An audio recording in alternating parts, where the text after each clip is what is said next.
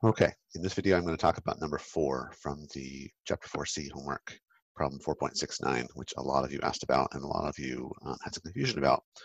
And for this particular one, I think a lot of the confusion was just how complicated the situation is, how many different unknowns there seem to be. So if you talked to me about this individually, the very first thing I would have said was make a drawing of the situation because it's pretty complicated, and then use that to start figuring out what to do. So let's do that. We've got a red cart and a green cart, both traveling at speed v on a low friction track. They're approaching each other head on. So we've got red and green coming towards each other at the same speeds. The red cart is moving to the right. The green cart, whose inertia is 3 times that of the red cart, is moving to the left. Okay, this is already getting pretty complicated. A black cart, oh, there's a third one, that has a spring on its left end and putty on its right end, sits on the track between the two moving carts. Wow, the moving cart hits the black cart at the same instant. After the collision, the red cart moves left at speed v, and the green and the black carts move together at speed v over 5. Yeah, this is a legitimately pretty complicated problem. Let's start drawing it out. We've got the red carts. We don't know its inertia, and this whole problem is about figuring out the inertia of something. So let's make a variable to represent it. We'll call it m sub r. We don't know what it is. It's going to the right at speed v to begin with. Then we've got the green one. It's going to be a head-on collision, so they're heading towards each other. So the green one is over here, moving to the left, also at speed v, to the same initial speed going the opposite direction.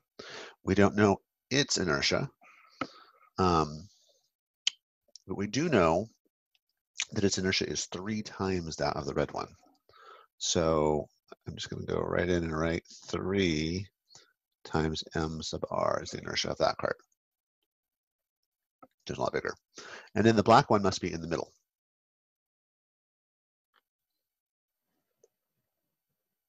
So the red and the green one aren't actually going to hit each other. They're going to hit the black one.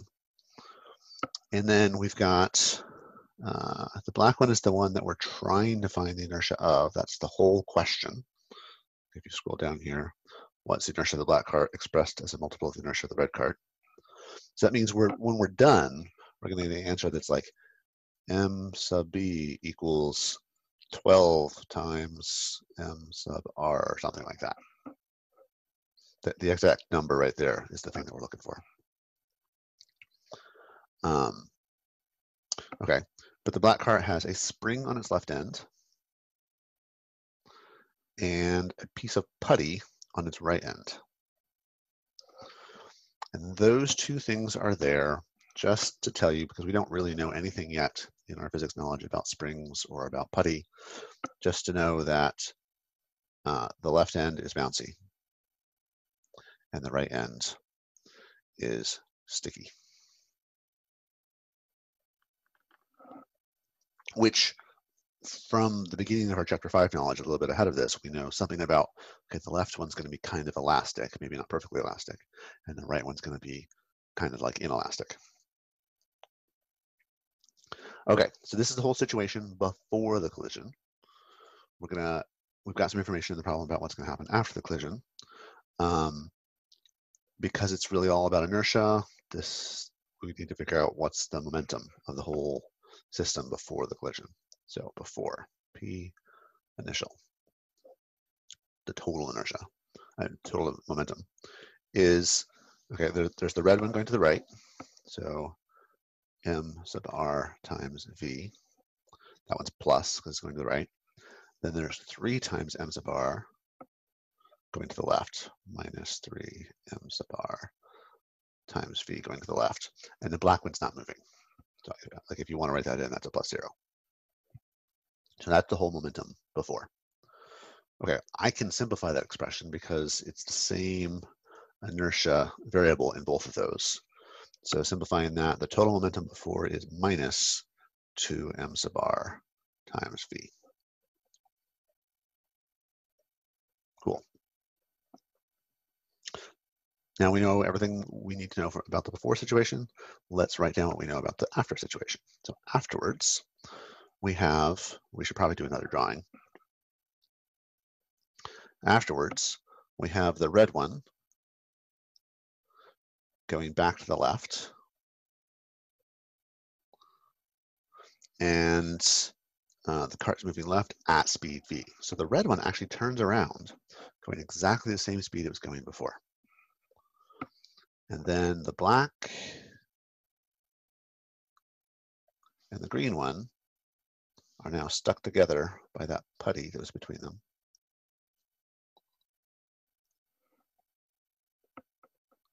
And they're going with a speed of v over 5. V over 5. But we actually don't know what direction it's going yet. It doesn't say. The green and black carts move together at speed v over 5. So it's either right or left. Question. But we do know a little bit about the inertia of that combined object now. So that is whatever the inertia of the black one is, plus 3 times the inertia of the red one. Because the green inertia didn't change, it's just now being added in together to the black one. Okay, so is there some way we can figure out what direction this combined object is going, since they didn't tell us? Yes, there is. The clue comes in the momentum before the collision. The momentum before the collision was minus 2 mv. So that means after the collision, the total momentum still has to be pointing to the left. And there isn't enough momentum in this red one to account for the 2 mvs that need to be going to the left. So that means there needs to be more momentum going to the left than is there in the red one. It must be coming from the combined object. So it's actually, so we actually can tell it's going to the left too. So erase that arrow. It's going to the left. All right, let's write out our expression for the final momentum of the whole system. That is going to be minus m sub r times v from the red one, minus m sub b plus 3 m sub r times v over 5. Okay, so that's an expression for the total momentum after the collision. That's an expression for the total momentum before the collision. And then we know the big idea of the whole chapter and really the whole year is momentum is always conserved, no matter what kind of collision. So even though we have this really complicated situation with all sorts of things going on, there's springs and putty and 3 different carts and all of that stuff, put it all together, the momentum cannot change, period. Because there's nothing else outside of those 3 things for them to interact with. So that means that this expression for the initial momentum has to be equal to this momentum for the final momentum. Okay, so that gives us a full equation. Let's put those together. Minus 2 m sub r times v equals, that's the before, minus m sub r times v minus m sub b plus 3 m sub r times v over 5. And at this point, what we've got is an algebra problem. We're solving for the inertia of the black cart. And we got there by using our physical principles. The momentum has to be conserved, by using our drawings to understand what the situation was, so we can make those expressions in the first place. So we've turned a physical problem into a math problem. This is the less complicated part. But you need to trust yourself that you can do this, because it still looks kind of bad. There seems like there's a ton of variables, and we're not used to that in physics problems. You're used to numbers being there. And this is one of the first ones I've given you where it's really much more abstract. Everything is a variable. Okay, so we're going to solve for that, and we want to get everything else over onto the other side. Let's see. All right, so my algebra skills, I noticed that everything's negative. If everything's negative, I can cancel out all those. That's like divided by -1. Okay, and then I also noticed that 2 m sub r times v and m sub r times v are exactly the same expression, so I can move that over to the other side. So that gives me m sub r times v on the left equals m sub b times v over 5 plus 3 m sub r times v over 5. Okay, I'm closer, so I want to get this thing over onto the left-hand side. I don't really like the fractions. I noticed something else that I can cancel out though, so I can make this expression look nicer to me, a little easier to deal with. And that is that there's a v in every single piece. So that means I can cancel that v out. So v, v, v. Incidentally, that tells you that whatever that initial velocity is doesn't actually matter. The problem is constrained enough by everything else going on that whatever that initial velocity is isn't going to affect what that inertia was. Okay, so then what else can I do with this? Well, I've got to move this thing over to the left-hand side, so let's do that. So that's m sub r plus 3/5 m sub r equals 1/5 m sub b. So now I need to add those fractions together or something, and then deal with that 5. Well, here's a simple thing I can do. I can get rid of that fraction by multiplying by 5 in every single term. So multiply every term by 5, and that gets rid of the fractions, and I get 5 m sub r plus 3 m sub r equals m sub b. And then you can see it right there. M sub b must be 8 times m sub r. So I told you a while ago we were going to end up with an expression like m sub b equals some number times m sub r. I guess 12. Turns out that it's 8. So that black one is 8 times more inertiaful than the others, than the red one. So 8 times m sub r. And I have made a mistake. And I'll be honest, I paused for a moment in the recording so I could track it down. Probably I should have just shown you the whole process of figuring out, but it took a few minutes. Maybe you didn't want to watch all of that. But I made a sign mistake at some point.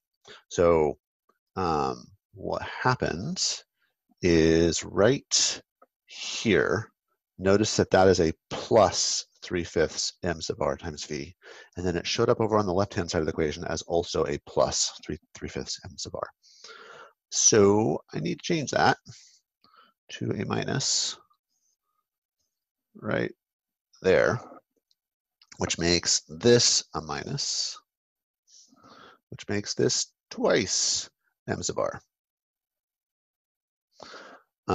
So we all make our sign mistakes.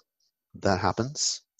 One of my rules all along has been it's okay to make mistakes, and this is part of why I don't like pay close attention to the points that this mastering system gives you, because it happens. But it's a good idea not to just like randomly move things around. You need to have a theory about what's wrong.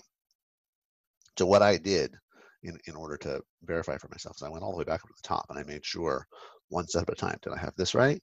Okay, yeah. Did I have that right? Yep. Did I have that right? Yep. Did I have that right? Oh, wait, there we go. You can also work the other direction and say, okay, if this is right, is that this consistent with this? If this is right, is that consistent with that? So you can track backwards. But at some point, you'll find whatever your mistake was. It is not a good idea to just randomly put different numbers in or say, oh, I must have flipped the sign or something like that, because that's not really a theory about what the problem was. Okay, so I have a clear theory. I made a sign mistake right there. I have now fixed it. I think that it's twice the inertia. So let me fix this and change that to a 2 and see if I'm doing all right. Much better. Okay, there you have it. We've done this by working through the problem, doing the algebra, find the result, fixing mistake. All right.